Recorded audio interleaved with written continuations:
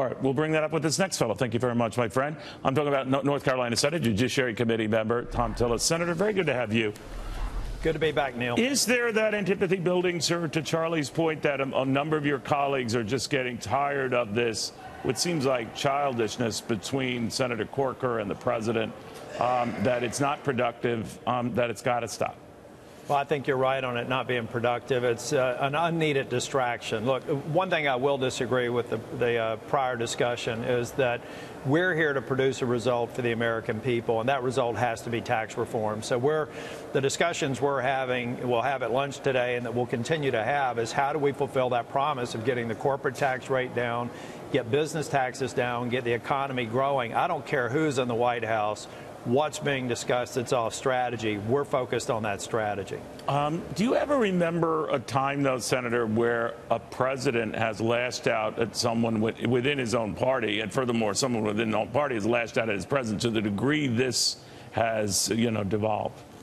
No, I don't. And I think at some point we need to get back again to the task at hand. I don't think we've seen it. Now, I do think that this president has appealed to a broad base of people in the last election that heard him say he wants to produce a result. But what we don't want to do is have that devolve into gridlock when Republicans have the White House, they have Congress, and we have an opportunity to get meaningful tax reform done. Then we got to get back on health care, which is something I wish we'd done in August, didn't get it done. That problem hasn't gone away either. Do you envision any problems at this luncheon where the president will be there, Senator Corker? No, I don't think so. I'm going to bring some popcorn, but it'll be interesting to watch. But at the end of the day, I think getting people in a room and talking about it, we get out of the Twitter and social media personas and to people in a room who still are unified in our need to produce tax reform. And I think that's what most of lunch will be discussed. Long before their Twitter feud, as you know, Senator, Senator Corker was considered, I guess, one of those deficit hawks. I mean, concerned about spending too much, whether it was on tax cuts or programs. Given the fact that the Senate budget blueprint allocates $1.5 trillion in revenues for tax cuts, and right now the going tab on the tax cuts that are out there is close to $5 trillion, how do you make that up?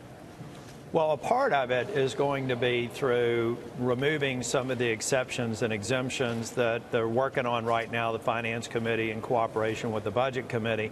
That's how you make some of it up. But a part of the way you make it up is by having very clear models for how the economy is going to respond and to what extent we can count on that revenue filling the gap. We're going through it right now, but it's going to be a combination of those two levers to get to the right place. It can't be all of one or the other. All right, so you build in a little bit of growth, I guess. I think it was your colleague, Senator Portman from Ohio, had said minimum expectations of 0.4% added growth, which would go a long way toward addressing maybe the $1.5 trillion you set aside for this.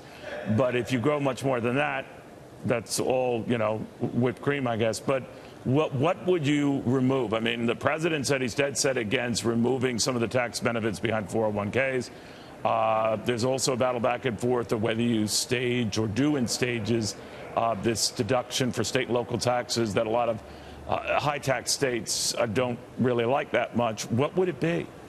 I think it's got to be a combination of all of the above. I've consistently, and I think to the consternation of some of my friends, have said that I'm not willing to take anything off the table until we sit down and we model the specifics of a package. And it's going to have to be a carefully crafted compromise.